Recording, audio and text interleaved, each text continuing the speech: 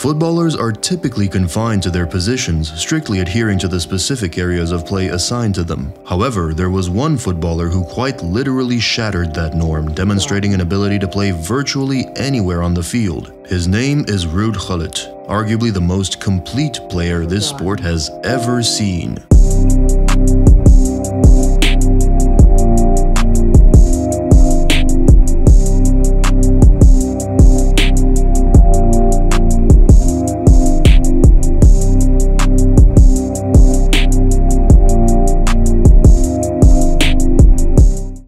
Our story begins on September 1st, 1962 in Amsterdam. Young Ruud enjoyed a relatively happy childhood in a neighborhood renowned for its friendliness, coziness, and open kindness. His mother was his grandfather's only child, while his father's family resided in Suriname. This meant there were very few relatives around him during his formative years, leading to Ruud not particularly embracing Christmas like other children. Introduced to football at a young age by his Surinamese-born father, who had played for the national side and top league teams Sunny Boys and Transvaal, Ruud's passion for the sport took root. Ruud's family later moved to another part of Amsterdam, the district called Amsterdam Old West, where he met his good friend Frank Rijkaard, who also lived in the same area. Like their fathers, the boys became immediate and close friends, bonded by their shared love for football. Though attending different schools, they took the same number 7 tram from Ruud's house to school. When Ruud mentioned Frank to his father, he discovered that they played football together on the same team. At the age of 8, Ruud joined an amateur football team called Meer Boys near the Ajax Stadium. However, after his family moved to Amsterdam West, he joined another amateur football club called DWS Amsterdam located nearby. The significant advantage of this club was that it provided Ruud the opportunity to train and play at Ajax with the best players of his age group. The experience exposed him to the various levels of power and prestige in football life, despite the ambitious players around him not reaching the professional game's highest level. His foray into professional football began at DWS, where his imposing athletic build set him apart. A year after his debut with DWS, he convinced his friend Frank Rijkaard to join the team, making this the first time they played together. By the age of 15, Ruud became the captain of his team, undoubtedly the best player. Barry Hughes, the coach at the professional football club Harleem, noticed his talent and approached him. However, at that time, Gullit had not committed to pursuing football as a lifelong career. His father, aware of the challenges and uncertainties of a career in football, opposed the idea, wanting Ruud to continue his education. Despite the opposition, it was never a reflection of doubt in his son's abilities. Barry Hughes came to their house and spoke to him.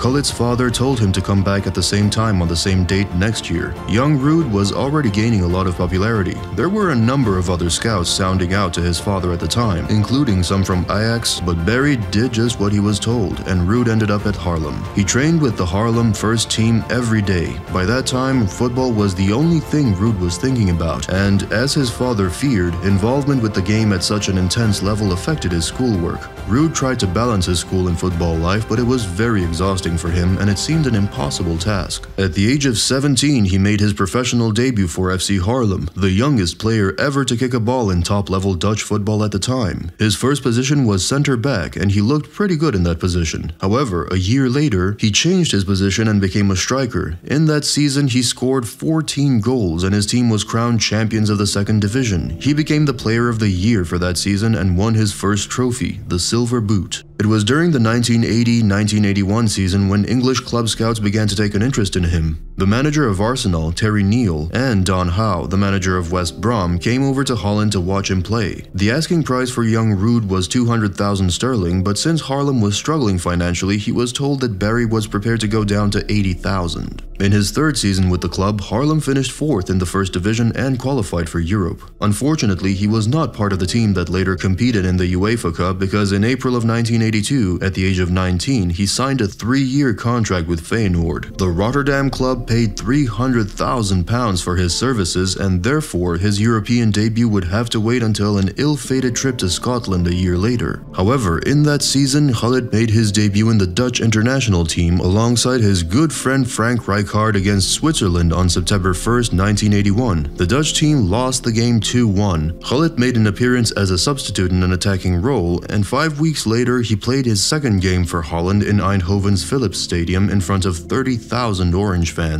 They beat Greece 1-0, and the coach, Kees Rivers, said he was pleased with Gullit's performance. He was very young and naive when he joined Feynoord, but he felt welcome there. When he joined this team, he mostly played as a striker or as a number 10, which meant that he had little to no defensive duties at all. Even though he and his team were performing very well, the Rotterdam team ended the year trophyless, 4 points behind the winner Ajax. However, the trophyless time did not last very long, since the next year Feyenoord won the league as well as the Netherlands Cup. Gullit was named Dutch Footballer of the Year in recognition of his contribution to Feyenoord's success. At Feyenoord, Gullit occupied an increasingly advanced role in midfield, having played predominantly as a sweeper at Harlem. However, the biggest and probably the most important thing that happened to young Ruud was that in that same season, arguably the greatest Dutch player in history, Johan Cruyff, joined them. Gullit was delighted to be playing alongside him. As a young player, who else could he wish to be learning from other than the master himself? In fact, he was privileged to work with two of the biggest names from the great 1974 World Cup squad. Besides Cruyff, Wim van Hanegem was also part of the Feyenoord team, not as a player but as an assistant manager. Van Hanegem and Cruyff were in their mid-30s, experienced men of the world who had seen everything there was to see in the jungle of professional football, and the advice they lavished on him was something Gullit will never forget. They played a crucial role for him to form a mentality that Gullit carried throughout his whole career. His extraordinary form and play earned him a place in the national team to qualify for the 1984 European Championships in France, but they didn't make a very good start, drawing 1-1 in Iceland with Reykjavik. It meant they needed a good result against the Republic of Ireland in their second match in Rotterdam. At that stage, Ireland had a clutch of more useful players, including David O'Leary, Liam Brady, Frank Stapleton, and Mark Lawrenson, and therefore they were favorites in the group along with Spain and Belgium. Still, the Dutch team managed to beat them 2-1. And in that match, Gullit scored his first international goal. He considers it one of the proudest moments of his life. After that match, they played France in Rotterdam and lost 2-1 to the likes of Platini. However, after that match, Platini praised his performance on the wing. Almost a year and 5 international games later, on October 12, 1983, the Dutch team journeyed to Dublin for the return group match with the Republic of Ireland. The Netherlands was 2 goals down well before the end of the first half, but they roused themselves after that. Gullit scored the first goal for Holland, and soon after that, Marco van Basten equalized with an assist from him. The match was very tight between them, but Gullit managed to score his second goal to clinch the game. This was a sensational win for the Dutch team and a big turning point for Dutch football because the coach decided to do without some of the older established players like Ruud Gullit and rely on younger players like Gullit and Van Basten. It was seen within the country as a big gamble, but they did well and it paid off, and that night was really the moment the 1988 European Championship winning side was born. From that day, Holland went forward with a new generation calling the shots. After that match, Gullit became more and more familiar with his Netherlands shirt. They went on to beat Spain 2-1 in Rotterdam, and again Gullit got the winner. But all was to no avail because they failed to reach the finals. Spain had 1 game left in the group and had to beat Malta by 11 clear goals to progress at their expense. Unfortunately for the Dutch team, Spain won 12-1. This was very shocking news for the Dutch team, resulting in them failing to qualify for the tournament. However, Gullit did not let this disappointment greatly affect him. His next season had an amazing start, looking like it would be his best one so far. However, everything changed in March when he got injured. Due to injury, he had to miss a lot of games in the later half of the season, which had a drastic effect on his team's performance as they finished the season in 3rd place behind PSV and Ajax. Even though he was probably the most important player for his team in the last years, he became the focus of a race row as manager Thijs Liebrechts was alleged to have referred Gullit as Blackie and criticized him for being lazy.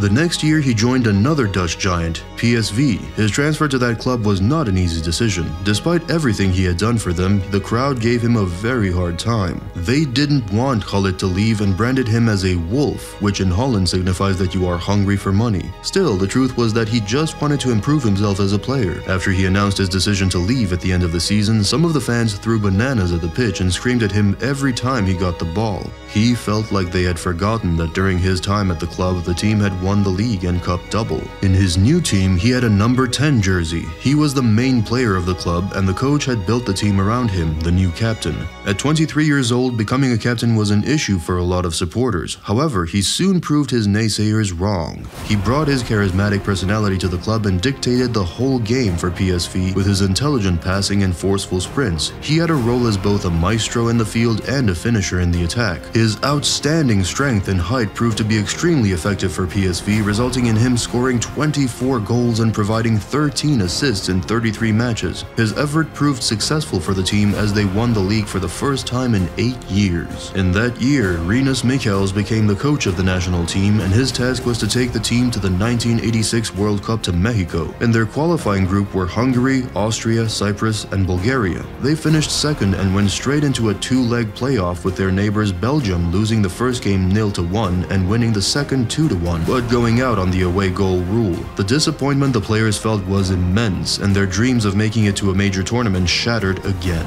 Even though Ruud was extremely successful in club football, the 1986 World Cup qualifier was the most important tournament for him where he failed to deliver. However, a good future was awaiting them. The following year was no different for him. He managed to score 22 goals and provide 14 assists in 34 games, helping his team become back-to-back league winners. It was no surprise that he became Dutch Footballer of the Year once again, and this was the time he began to establish himself as a world-class footballer with his distinctive dreadlocked appearance catching the eye of Europe's biggest clubs, including AC Milan. PSV was well aware that they had a world-class player at their disposal and would only accept top dollar to let him go. In the prior summer, the technical director of AC Milan had seen Gullit in action and approached him in Barcelona during a pre-season tournament. The price tag for the young Dutch talent was 7 million euros, which was a record-breaking fee at the time. Gullit was not the only Dutch star that the Italian club acquired. Marco van Basten, who was the main rival of Gullit in Eredivisie,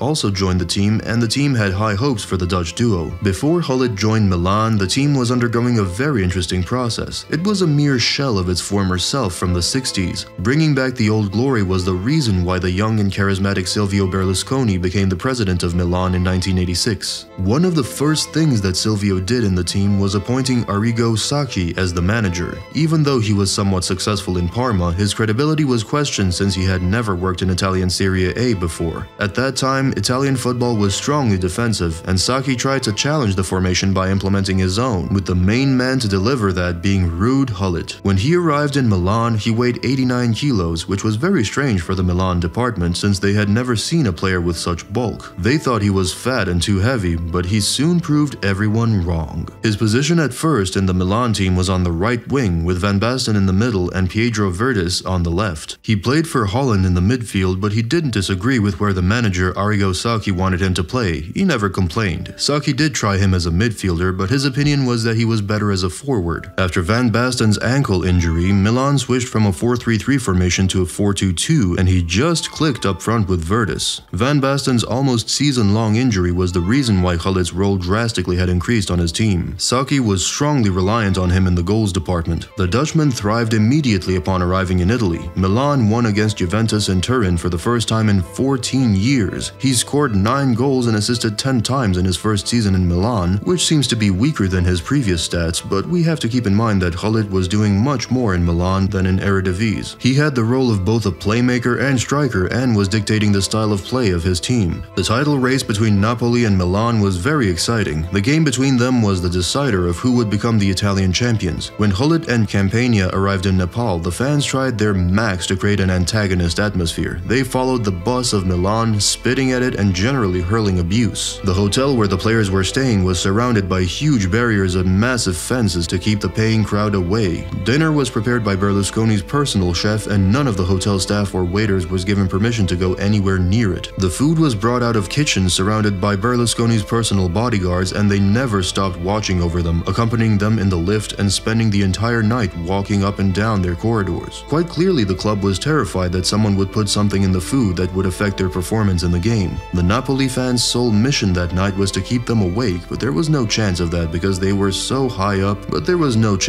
given how high up they were. But somehow a number of them managed to get onto the floor above them and made some noise. The next day, when the team was going to the stadium, a huge crowd followed them again, chucking stones, tomatoes, oranges, and anything they could find. This was the level of importance that this match had. As you'd expect after all this fuss, the game turned out to be an incredible match. Videos scored the first goal for Milan Milan, but 2 minutes before the end of the first half, the referee awarded Napoli a free kick, which was scored by legendary Diego Maradona. Throughout the whole game, he was marked by a Napoli player, but after that player got a yellow card, he was able to get a little freedom. Varadis was able to score another goal, which was soon followed by Van Basten's goal, and even though Napoli managed to score again in 2 minutes, the championship was Milan's. Despite the previous attempt to negatively affect Milan players, the Napoli crowd applauded the Milan team after the final whistle. This was the level of respect the Italian football is known for. Thanks to him and the fresh and effective methods of Sacchi, Milan was crowned as champions of Italy for the first time in 9 years, and the main man behind that was Dutch superstar Ruud Gullit, which was the reason why he was voted as the best foreign player in Serie A. Almost everyone in football knew about him, and to no one's surprise, he was given the most prestigious trophy a footballer can get individually, the Ballon d'Or, which he dedicated to his good friend Nelson Mandela.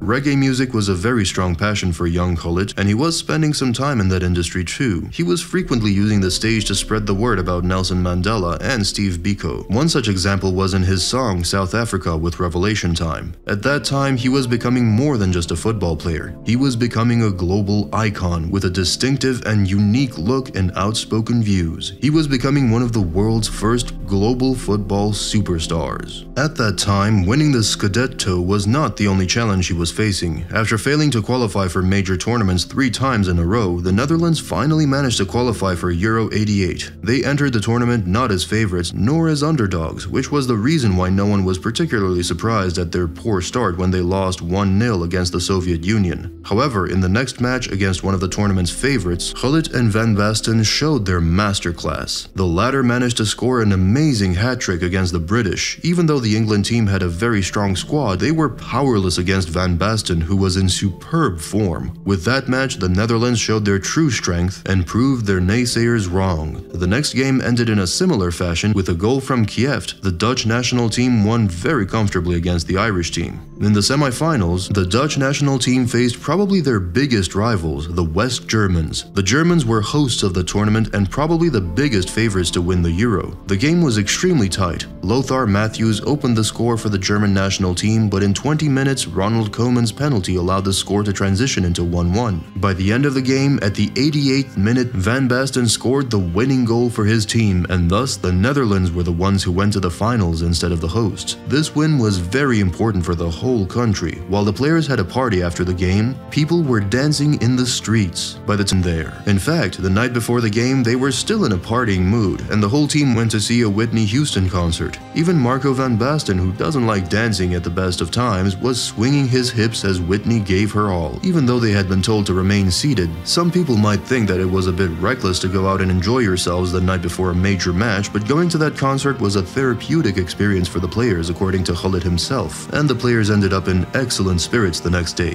The Dutch national team dominated the whole game, and thanks to goals from Gullit and Van Basten, they won the game without any problem. As the captain of the team, it was his proud duty and privilege for him to lift that precious trophy for Holland. They were the first Dutch team to win a major tournament, and part of the reason for their success was the camaraderie and spirit within the squad, generated by days on end of living and training together. Dutch football was on the top of the footballing world. The first season for him in Milan was the easiest because there were no great standards to be maintained, no high expectations to fulfill. The squad was able to just say, let's go for it. In his second season, even though he had better stats than the first one, scoring 11 goals and 7 assists, the focus shifted from Serie A to the European Cup campaign. Milan had some incredible games, particularly against Red Star Belgrade and Werder Bremen. Against the Germans, they scored a perfectly good goal. The ball had crossed the line by a good foot, but the Portuguese referee missed it, and they went back to the San Siro with a goals draw.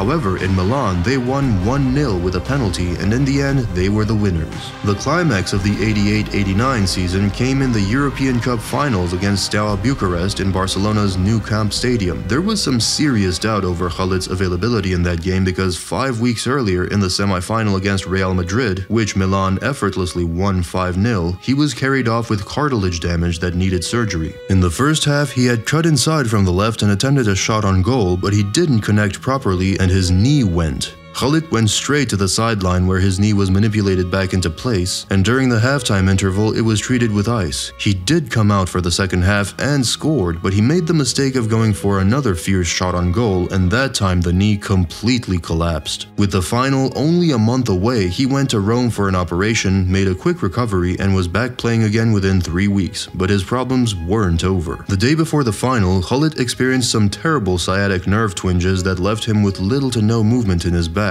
He turned out for training that day, but the pain was unbearable, so much so he could hardly walk. The Bucharest coach was out and about spying on that session, and he must have gone away convinced that Gullit wouldn't make the starting lineup. That afternoon, he underwent some intensive treatment, but it wasn't making much of a difference. So he had a session with the club's sports psychologist Bruno Di Michele, who spelled things out for him from the start. Rudy, it's very important if you want to play that you show the team you want to play. Gullit immediately understood exactly what he meant by that. He was suffering and showing it instead of hiding it. There was no pretense, he was just walking around with a pained expression on his face, and Bruno made the valid point that such an attitude, even though genuine, would give his teammates no confidence in him at all. They wouldn't expect him to play, and if he did play, they would be worried about him and therefore not concentrating on the game and giving it their all. Furthermore, looking injured would give his opponents a psychological boost. This gave him confidence to work on himself, and after intense training and resting, he was able to play that game. When he walked onto the pitch, he was uplifted yet again by the sight of a huge mass of red and black in the stadium. Because Romania was still under the dictatorship of Nicolae Ceausescu, hardly any Steaua Bucharest fans had been allowed to leave the country. There were 80,000 Milan fans in the new camp that night. He felt such a sense of elation with backing, like he could climb every mountain. From the moment he stepped onto the turf, he had the look on his face which read, "Here I come, everyone." He was up for the game even though he was still injured. He was the one who scored the first goal, which made him feel very grateful due to his injury. Van Basten scored the second, and then they knew that the cup was theirs. When Gullit scored the third, it was just confirmation, and it was sheer ecstasy for him. Marco nabbed a fourth a short time later and truly sealed the win. In the 59th minute, Ruud was substituted. The fans applauded him off, appreciating his contribution to Milan's success on the night. He came off with cramp, which is hardly surprising given the amount of time he had been out for his operation and recuperation. However, journalists wrote that he had been taken off because he was suffering from pain in his knee, which was just false information.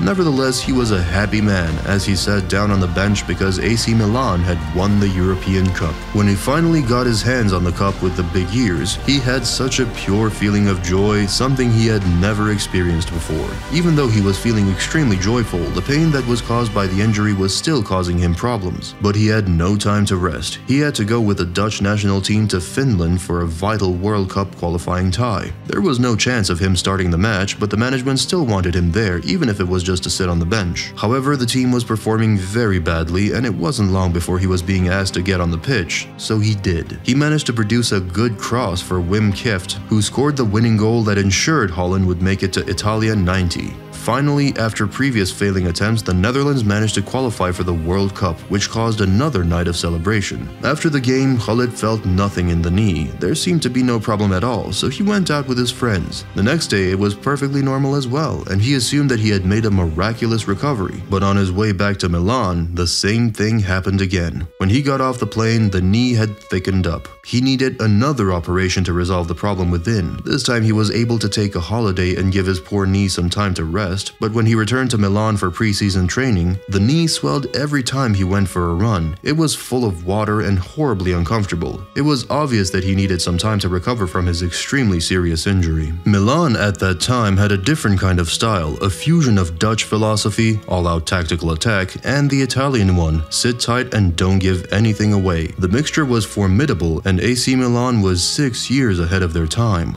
In December of 1989, Milan made their way to Tokyo and won the World Cup Championship, beating South American champions Atlético Nacional of Colombia, with Evans scoring the winner in extra time. But back home, during his third season in Italy, regrettably, things were to turn a little sour. He was often out dealing with the repercussions of his knee injury and managed to start in only 2 Serie A games, scoring 1 goal. But again, Milan had a great end to the season, retaining the European Cup in Vienna at the expense of Benfica, and again he made another surprise appearance in a major final. Milan needed extra time to dispose of KV Mechelen of Belgium in the quarterfinal and again against Bayern Munich in the semi. At the time of the final, he had only just come back from yet another operation, but Sacchi wanted his presence on the pitch. It was certain it would have a beneficial psychological effect on the Milan players and a detrimental one on the Portuguese. They won the title of European champions for a second successive time with an angled goal in the 68th minute from Frank Rijkaard. The following season, 1990-1991, was the first since his arrival in Italy that Milan failed to win any domestic or European silverware, although they had beaten Olimpia Asuncion of Paraguay in the World Cup Championships in Tokyo. 2 goals from Frank and 1 from Strop once again gave them the title of the most powerful club in the world, and that compensated to some extent for their coming failures. Also, Ruud returned to fitness after his layoffs the previous season, managing to play 31 games. There was bitter disappointment in the European Cup. Milan entered the competition in the second round after a bye from the first, and were held to a goalless draw at the San Siro by Belgian champions Bruges, fortunately beating them 1-0 in the away leg.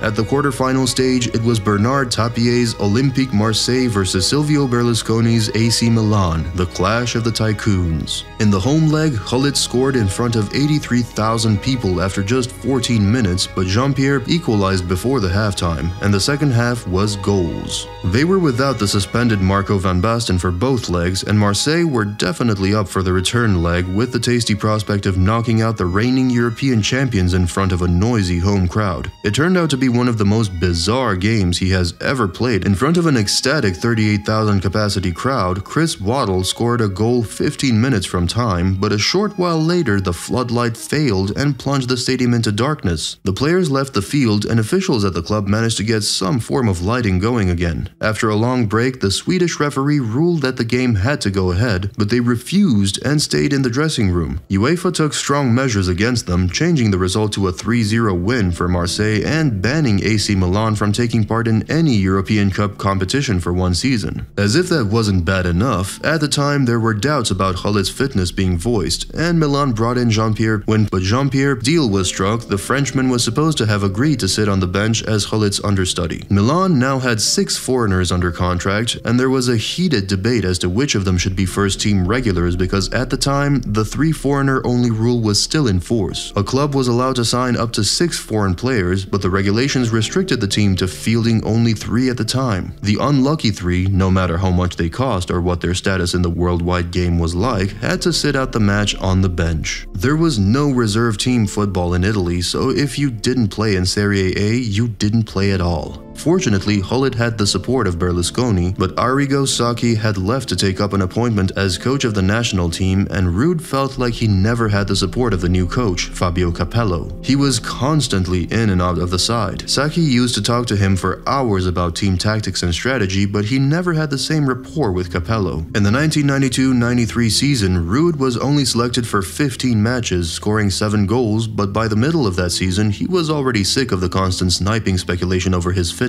The situation culminated in a straight contest between him and Jean-Pierre for selection for the 1993 European Cup fight against Marseille. He wasn't even picked for the bench. This made Gullit extremely disappointed, even though he was more or less accustomed by that time to non-inclusion in the Milan side. He recalls one bizarre incident in particular. He was packed and ready to travel to an away game one day because the team manager Ramaconi hadn't informed him that he wasn't in the squad. As he was boarding the team bus, Capello asked him where he was going. It was pretty obvious that he was getting on the bus to go to the away game with the rest of the players, but there had obviously been a total breakdown in communication. This made Ruud extremely angry at the time because he made him a fool of himself. But the worst thing at the time of the European Cup final snub was the rumors flying around more than ever that he had glass knees, couldn't play 2 matches in a row, and wasn't reliable. Nothing hurt Gullit as much as that because he knew it wasn't true. Those stories often appeared in the newspapers, but Milan did nothing on his behalf to dispel the slurs. They certainly didn't encourage them, but neither did they deny them. It became a source of immense embarrassment for him, and he also had to contend with the frustration of his position in the squad. If he wasn't picked for the team, how could he prove he was fit? He loved Milan so much and thought he had helped to create something special there, something unique. When he arrived at Milan, the team hadn't won anything for 14 years. They were in a desperate state, desperate to win something, and he worked very hard to help them to achieve that. But by that time, he felt very bitter and he was being turned away. Despite all of that, he never bore any grudges towards the club itself. He could never hate AC Milan. At the same time, he was having problems with the Dutch national side as well. But again, he could never hate Holland because of it. It was not the institutions themselves, it is the people that helmed them. People come and go, but the club and country remain forever. Overall, Milan was a great experience for him, a wonderfully and highly successful time. However, by the time Milan lost the European Cup final 1-0 to Olympique Marseille, his time there was over. There was no point in turning up for training anymore. He wasn't in the team, he wasn't even on the bench. So while the speculation about his future raged on, he decided to go on holiday. He was being linked with all sorts of clubs at the time: Marseille, PSG, Atletico Madrid, Bayern Munich,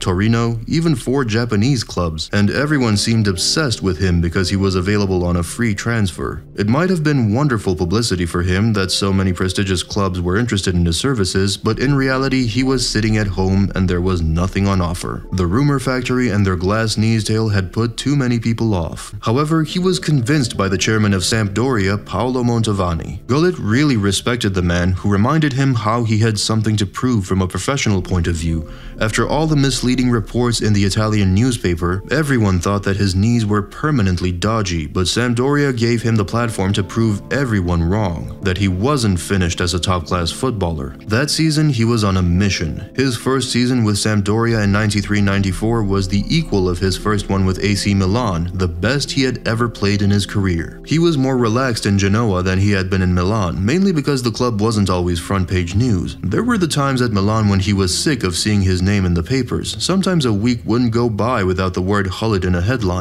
At the training complex in Milanello, there would be at least 20 reporters turning up every day, but at Sampdoria, things were more laid back. In his first season with Milan, Gullit scored 6 goals in 6 weeks, and he did the same for Sampdoria at the beginning of the season. By October, he was the leading scorer in Serie A. He had only been at the club for 2 months when journalists started asking him what has happened. They were no longer discussing his glass knees and how he couldn't perform twice in a row. Finally, they began to listen to his point of view, and he explained to them how he had never made any statement about his injuries when he was at Milan, and that all the fuss was pure speculation and rumor. Now he said that he was playing for his dignity. There was no more important Serie A game for him than Sampdoria against Milan in the last weekend of October. The week before the match, he was asked by every journalist if he had an intent on revenge, which made him laugh. He didn't hold any grudges against his former club. His mission at Sampdoria was simple: to prove his fitness, help the club achieve great things, and show everyone that he could still play at the highest level. Berlusconi had said a couple of days before the game that maybe he had made a mistake thinking that Gullit was past his peak after all those knee operations.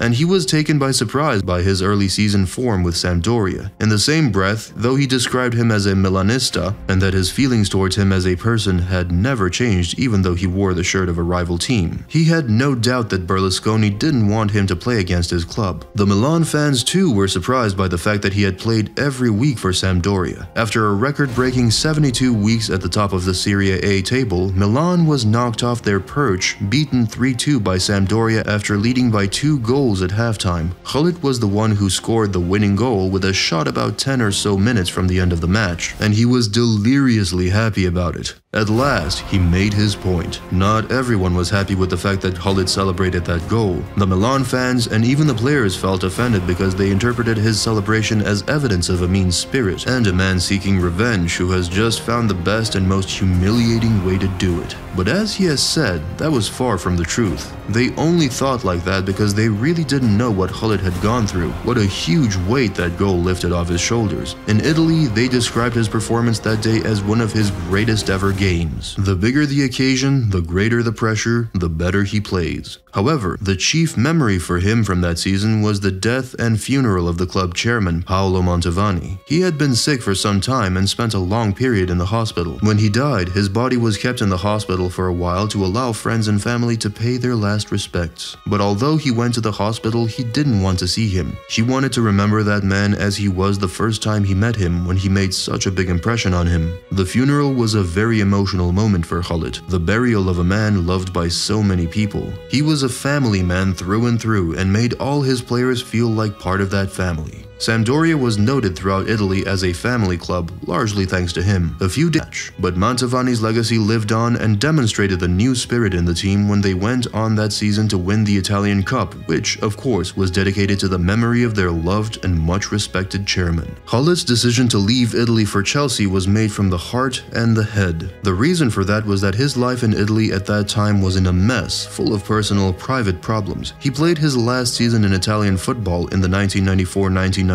season with Sampdoria. Although he had plenty of footballing nature to occupy his mind, the club won the Italian Cup that season. Few people, only those very close to him, knew the details and extent of the emotional ructions going on. He was very low at the time for a number of reasons. Some of it had to do with his return to Milan for a short while in the middle of a very bizarre 93-94 season. He went back because the club approached him to say that they had made a mistake by selling him too early. When they approached him, Gullit didn't really hesitate. He was also delighted by the club's reaction because it meant that his mission had been accomplished. He had proved them conclusively that his knees weren't made of glass and that he still had a lot to give to a big club. When he went back to Milan, he was in very good shape, but Milan at the time wasn't really playing well. In just one game against Lazio, with just 4 minutes to go, they equalized to make the score 1-1. Then, just 1 minute before the end, Gullit scored the winner. The newspapers were all shouting that Gullit was the only one who could save Milan. The previous year, Milan had won the Italian Championship and the Champions League, and now, suddenly, Gullit was the only one who could save them? It was at that moment when the problems began. He had a meeting with the vice president of Milan, Mr. Galliani, at which he spelled out the problems he had with the footballing side of things at the club. He told him that if Milan felt they couldn't resolve those things, then he would appreciate being put on a free transfer again. He really did want to stay, but the whole episode didn't work out. And after he returned to Sampdoria 3 months later, he was a nervous wreck. For the first 2 weeks, he couldn't play football. Fortunately for him, there were some very kind people at Sampdoria, the family club, and they knew that Gullit was in torment. He entrusted his innermost feelings to them, and uncannily they knew exactly what his situation was and how he had to deal with it. When he came to the end of the season, a decision had to be made, and it was a very, very difficult one for him. Primarily because he was a public figure and he was painfully aware that whatever he did would affect those closest to him.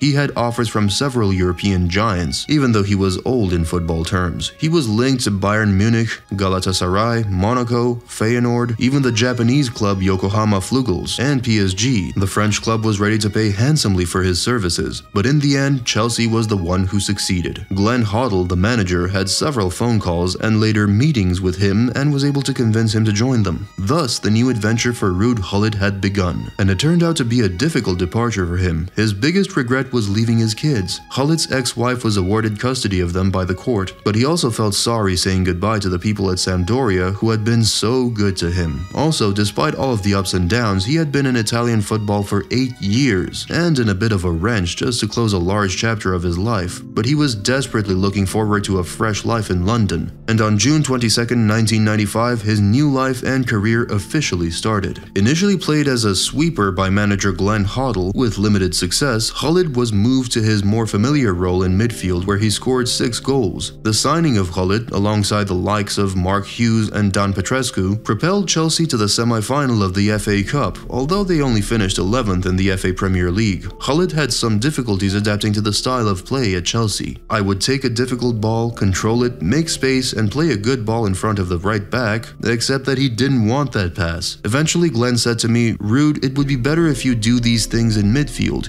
His adjustment, however, was rapid, and he ended the season by being named runner-up to Eric Cantona as Footballer of the Year. Gullit has since often stated in interviews that it was in London he enjoyed his career the most and felt happiest. "Every time I played for Chelsea, I thought, nice game, beautiful stadium, great crowd, I'm playing well. It was the only time I really had fun." In moving to Chelsea, Gullit played an important part in the Foreign Revolution as numerous high-profile international stars such as Italian Gianfranco Zola and Dutchman Dennis Bergkamp joined Chelsea and Arsenal respectively, which helped to increase its worldwide profile. However, the most important time during his career in Chelsea started in the next season when the coach Glenn Hoddle was offered the job as the national coach. He was offered to take Glenn's job. Being the coach is not an easy job. If you have to deal with a huge array of characters, all of them diverse in nature, the necessity of personality generating an atmosphere where the players are willing to do and try out things for you, and the ability to solve problems on and off the field quickly and and painlessly. Gullit had realized that, and that was why he didn't immediately take the job. However, Chelsea supporters helped him to make up his mind. They were the main reason why Gullit agreed to become player/manager of the club, and he proved to be extremely successful in that role too. Gullit made a promising start to his managerial career when, in the first season as a player-manager, he guided Chelsea to an FA Cup triumph in 1997, the club's first major trophy in 26 years. In doing so, he became the first manager from outside the British Isles and the first black manager to win a major British football trophy. The club also finished at a credible 6th place in the Premiership. Even though his second season looked promising as well, he had a disagreement with the board and president of the club, which resulted in forced retirement for him, and thus he had to finish his 2-decade-long career in such an undeserving way. However, despite all of that, he left one of the greatest legacies in football history. One of this era's most exceptional talents, a figure whose legacy will endure for eternity. An embodiment of the Dutch philosophy of total football. His adaptability, a rare quality in today's game, defined his essence. Proficient in virtually every position, this towering figure seamlessly fitted into any tactical setup, be it a sweeper, midfielder, winger, or striker. A true athlete from his formative years until his 40s, Captain Dread possessed a blend of speed, endurance, towering height at 6'3", and formidable upper body strength. His mastery of street football techniques complemented his skill set, making him peerless on his prime days. Graceful and poised with the ball, relentless and fierce without it, he was an unstoppable force during his early days at PSV, and notably at Milan, where his legacy as a superstar and legendary team remains vivid. Transitioning into punditry, he leveraged his influence to challenge barriers and advocate for significant causes, undaunted by a lifetime of racial abuse. As one of the trailblazers in Dutch football alongside Rijkaard, they reshaped the landscape, paving the way for future generations. Those fortunate enough to witness Gullit's prowess firsthand know him as an artistic juggernaut, ranking among the most complete players in history.